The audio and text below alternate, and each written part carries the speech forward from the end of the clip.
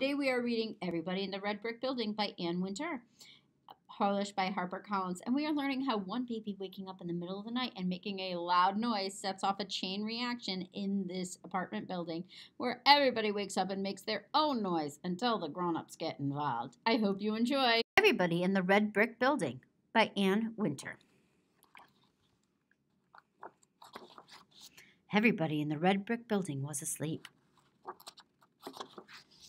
until baby Izzy sat up in her crib and howled, "Wah!" Woken up by a wah, Rayhan tiptoed out of bed to check on his parrot. "Pruck, wake up!" Woken up by wah and a hruck, wake up! Benny pulled Cairo and Miles from their sleeping bags and challenged them to a game of flashlight tag. Pitter-patter stomp! Woken up by a wah and a rack, wake up and a pitter-patter stomp! Natalia dropped from her bunk to launch her brand new light-up rocket. Shh! Woken up by a wah, a rack, wake up, a pitter-patter stomp, and a shh! Pepper bounded down from her perch, dashed across the lawn, and leapt onto a car. Wee-oh! Rack, wake up, pitter-patter stop, shh! Wee-oh! Rack, good night, click, quiet now, beep.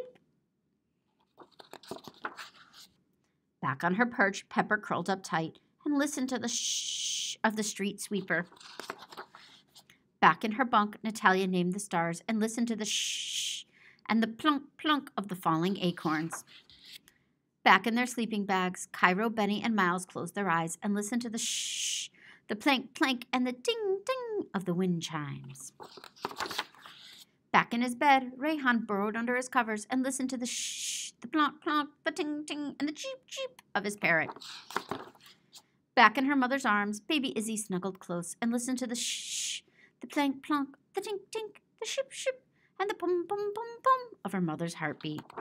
Until everybody in the red brick building was asleep. You have been listening to Everybody in the Red Brick Building by Windsor.